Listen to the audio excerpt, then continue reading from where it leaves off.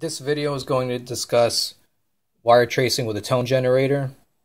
Here we have a tone generator test kit. This here is the tone generator and this is the probe. The tone generator generates a signal that can be heard as an audible signal from the speaker of the test probe whenever the test probe is near a wire that is carrying the signal generated by the tone generator. The tone generator can produce either a continuous tone that you just hear a constant sound out of the speaker that gets higher or lower depending how far or close you are to the wires carrying the signal, or you can select one of several different other tones out of the tone generator according to your own preferences. So let's see, here's what the constant tone sounds like.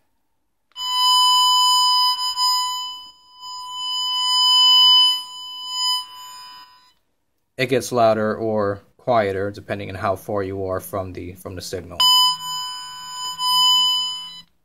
And that should give you an idea as to how close you are to the wire carrying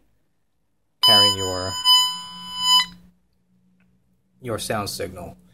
There are other tones available. It really depends on your tone generator. This one has several different ones. Here's another varying tone.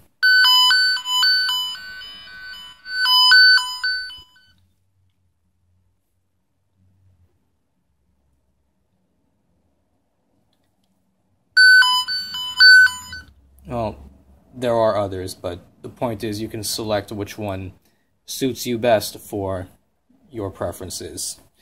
Now, let's say, for example, you have a jack or an office jack that has no activity on it, and you're trying to figure out where it goes. So here's your wall jack that the user would plug their computer or printer into, and you don't know where it terminates on the patch panel. First off, you may want to get a multimeter to check for voltage on any of the pins to see if there's any activity on the lines, because if there is, then the tone generator test will not give you results that you can rely on for an effective diagnosis. So assuming there is no activity on any of the wires going into this plug, you can then plug in your tone generator. The tone generator has either the leads as shown before, which you can connect to two wires, and they would carry they would send the sound signal into the wires they're connected to, or you can plug in your RJ11 or RJ45 jack into the jack you are looking to test. This is an RJ11 and uses 4 out of the 6 pins. It added 4 out of the 6 pins shown here in the RJ11 jack, and 4 out of the 8 pins of an RJ45.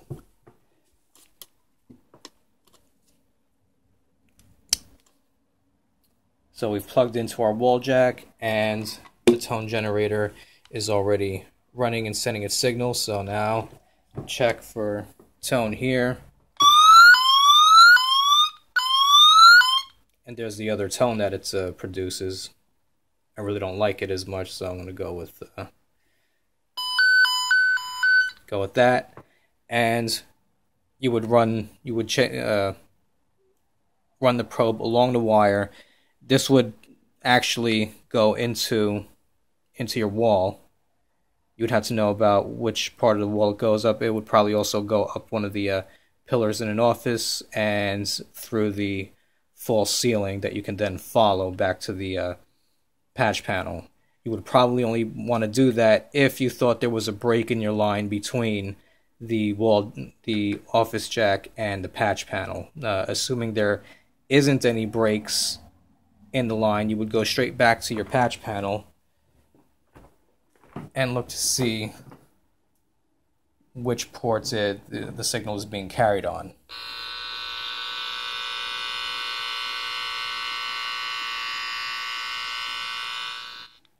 Hardly anything can be heard there. You may be able to get more clarity by going to the back side of the patch panel and seeing which wires it seems to get loudest at.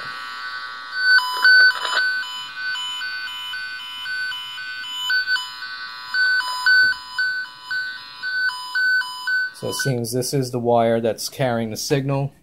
It is hard to read here, but this is port 7, as shown beneath the wires there.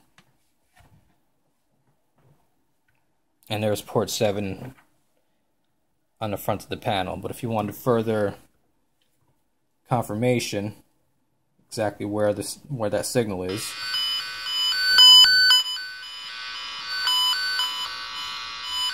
well, it's definitely going into port 7, and if you wanted to know which wires have it, it's coming in on the blue pair. Loudest by far on the blue pair. Alternatively, you can also run this test with the positive and negative leads of the tone generator.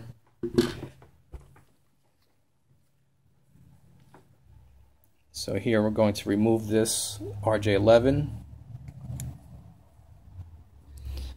I've already got an Ethernet cable terminated in RJ45 connected with 2 wires to the positive and negative leads of the tone generator.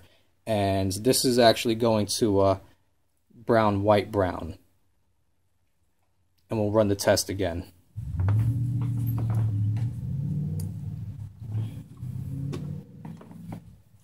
But first we'll reconnect the wall jack to the tone generator.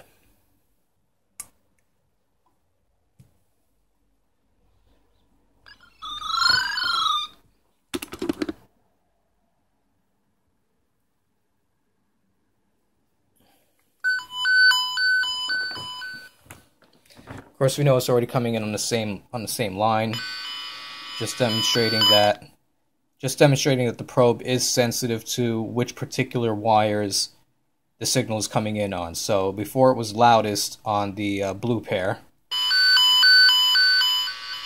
we know that it's connected to the brown pair, so let's see how loud that is. And it's louder on the brown pair, so you can see in this little distance here you can get significant change in volume, giving you a precise measure or idea of what wires are carrying the signal. That concludes this video on wire tracing. Hope it helps. Thank you for watching and have a nice day.